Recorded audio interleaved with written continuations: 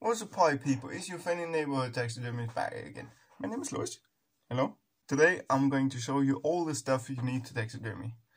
But you know, guys, look at that. You see, I make it a little bit bigger. There we go. 6% are only subscribed. Don't be like the 94%. Subscribe. Hit our way. So here are the basic things. Right. For making the booty, I use hard styrofoam, or you can use wood shavings. Now you just press them together and wiggle, not wiggle, wrap that in string.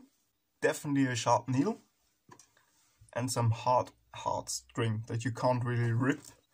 Like a good string. You also definitely want to get an old hairdryer. Dude, that thing works wonders. Especially when doing birds. You definitely want to get an old hairdryer or a new one. They aren't that expensive. You know that you just need a knife. That's basically it. You don't need a scalpel or whatever it's called. You definitely also want to get different wires. These are very, very thin. So wire in different sizes. And to comb your nails, you definitely want to get those. They are quite expensive, I need to say that. It's the only thing you definitely want to put money in. You know, the eyes are something that just has to be right. If the eyes aren't right, dude, you aren't right.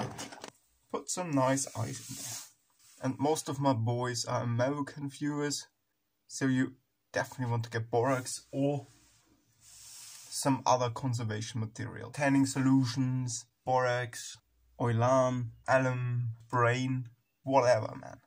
But most of my boys are American viewers. I made a video doing easy taxidermy right over there.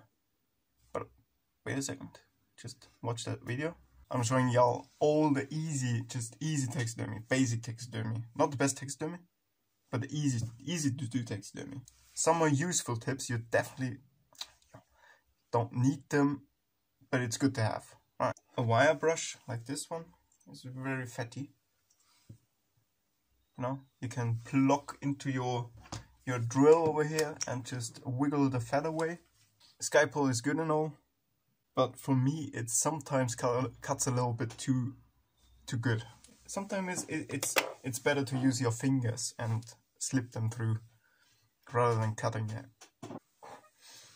But the most important thing you definitely want to have is a joy of taxidermy. And just enjoy doing taxidermy.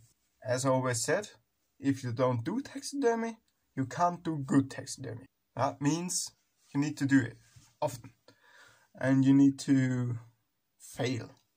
And you need to fuck up. And you need to cry. So if you cry once doing taxidermy, you're definitely on the right path. That's going to be it. If you have more questions over here, you can write me in said comments over here. Goodbye. Ciao.